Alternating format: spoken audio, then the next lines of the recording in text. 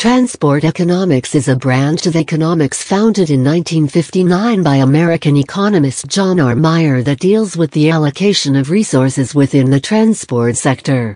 It has strong links to civil engineering.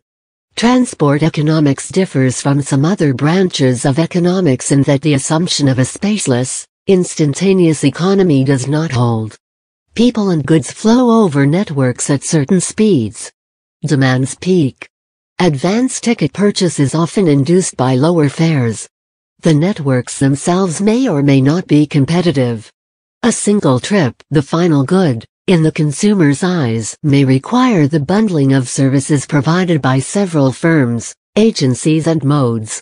Although transport systems follow the same supply and demand theory as other industries, the complications of network effects and choices between dissimilar goods, for example car and bus travel, make estimating the demand for transportation facilities difficult. The development of models to estimate the likely choices between the such goods involved in transport decisions, discrete choice models, led to the development of an important branch of econometrics, as well as a Nobel Prize for Daniel McFadden.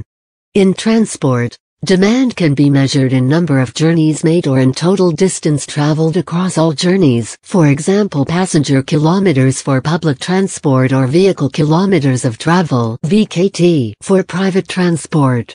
Supply is considered to be a measure of capacity. The price of the good, travel, is measured using the generalized cost of travel, which includes both money and time expenditure.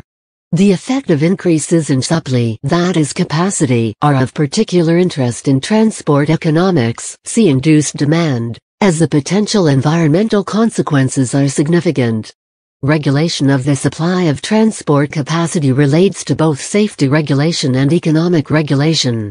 Transport economics considers issues of the economic regulation of the supply of transport, particularly in relation to whether transport services and networks are provided by the public sector, that is socially, by the private sector, that is competitively, or using a mixture of both. Transport networks and services can take on any combination of regulated/deregulated and public/private provision. For example, bus services in the UK outside London are provided by both the public and private sectors in a deregulated economic environment where no one specifies which services are to be provided, so the provision of services is influenced by the market, whereas bus services within London are provided by the private sector in a regulated economic environment where the public sector specifies the services to be provided and the private sector competes for the right to supply those services. That is franchising.